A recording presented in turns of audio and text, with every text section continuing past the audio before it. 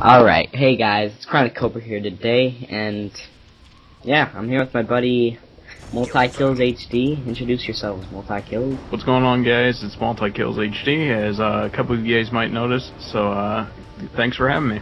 Yeah, no problem, man. It's great having you. And I understand you have a thing on your channel right now called the Road to Elite Win Streak. Sorry. Yeah. Basically, it's a series where I'm one of the biggest tryhards you will probably ever meet on Xbox, and what I mean by this, I totally just don't care about KD, but if that win doesn't happen, then there's going to be a big rage. So, you know, my team's always one of those people that knows if we start losing, there's going to be raging. But my commentaries, you know, those are all cool. Right now, we're just hit the 231 streak mark, and nobody's even came close to us. I think the closest was 1,500 score off in TDM, so it's going pretty good so far. Oh, that's nice. What kind of inspired you to do that? I understand it's like leaks and cool and stuff, but there's this guy on YouTube. I'm not sure if you ever heard of him. He was a zombie slayer. He's one of my friends. His name's Yodi Slayer. Oh yeah. And basically, he had a road to 1337 rounds in Zombies on Black or World at War, where you were able to basically get up to 1337. There was no 99 limit like there is on Black Ops. So basically, I asked him, hey, would it be cool if I would do this, because I knew the game was coming out. I knew I was going to be trying this whole season. And, you know, he's like, yeah, sure, let's do it. So he's been supporting me pretty much all the time, and he's been playing with us a lot. Oh, that's pretty cool. So, you and Yodi Slayer have been in touch? Yep. Oh, yeah. I've seen a couple of those episodes of Road to Elite on Machinima. Yeah, and it's pretty cool. It's pretty interesting. And I also understand that you play GB, and you're very competitive. And would you like to talk to us about that? Sure. Basically, in 09, I was the number 2 rank in singles ladders. For fall and winter, like I said, I'm a big tryhard. My 1v1 record was over 600 and I believe 20 something. And I only had 10 losses that whole season, so, you know, most of those were by a sniper. But there was a couple times where I actually had to get assault rifles out on MW3, and just this week we were doing a couple 4v4s, and we ended up beating the Optic competitive team. Wow. And that really surprised me, considering that they won a ton of MLG events, and last night actually we beat Team Envious, which is another one of the biggest teams, and we beat them 3-0, so I was kind of surprised about that. Oh. Sorry. Okay, so you do sniping, from what I heard? Yeah, I do a lot of competitive sniping. I've been in, well, when I started sniping, I was back in, I'd say 06 or 07, and I was actually in the original M40 with Optic Predator, Optic Rated, and people like that. So, what do you think about sniping in Modern Warfare 3? Do you think it's... I think that it's overall better than it was on Black Ops, but it's not up to MW2 standards yet. It just seems like whenever I'm going for a huge kill feed, my bullet seems to either curve to the left, right, up, or down by a couple inches. And I don't know if they did this so people can't go on huge spawn trapping feeds, but it seems like the bullet has been curving a lot on these quad feeds I've missed out. Because I went into the theater and watched them straight up curve all the way to the right when there's a straight quad lined up and it curves and only hits one of them. Wow.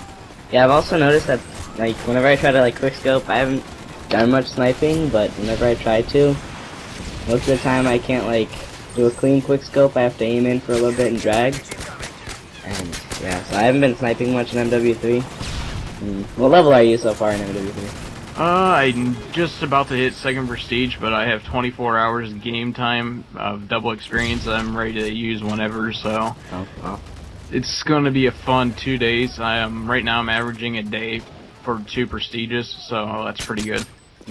So how do you think competitive gaming will fare for MW3? Will they compete with, like, Black Ops and Call of Duty 4 from the past and all those other Call of Duties? Well, honestly, I think that, you know, whenever a new Call of Duty comes out, there's a lot of people that start being in the competitive mode, but it usually fades out around Christmas time. And, you know, hopefully there's a lot more people because over the last 2 years it's really went downhill for the amount of competitors. On MW2 there was a lot of singles ladders, and on Black Ops for a couple times there was maybe 1 to 2 people on there per day. So I hope that restarts.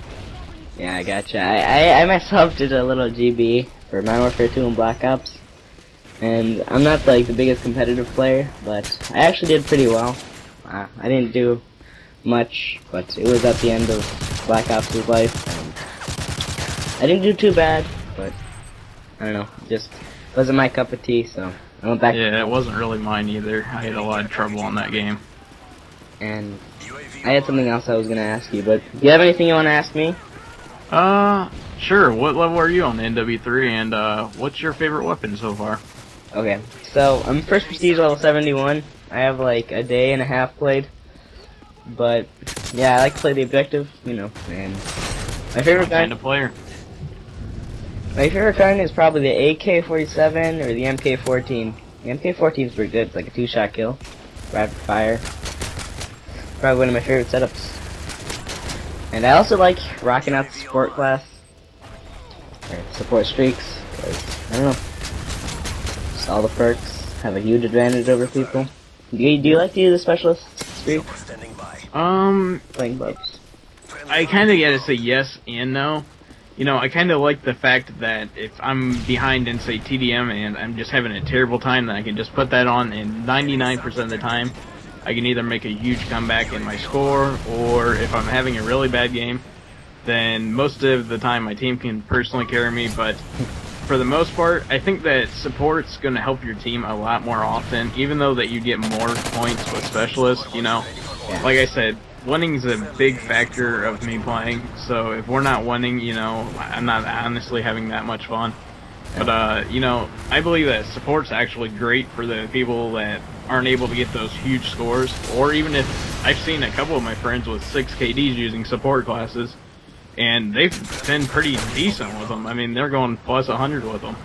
What do you think about the stealth bomber being a support? I really disagree with that. I think it's kind of good because it gives those people that never seem to get kill streaks, because I personally seen some people in Black Ops that I don't know how they have fun with a .2 win-loss and like .5 KD. And, you know, if you're going to have a .5 KD, you know, that's probably going to be a really hard challenge for you to get any of the assault classes, or any assault kill streaks, rather. You know, I think that was kind of a good move, because that is so avoidable on MW3 right now. I mean, you can lay underneath the trophy system, or if you have colorblind assist, you can just go ahead and throw that on. You can see exactly where that stealth bomber's coming in from on the map. Well, the gameplay is wrapped up here, so you want to say goodbye? I'm MultiKillsHD, and I'm out. Peace. Alright. Well, stay frosty, guys, and peace out.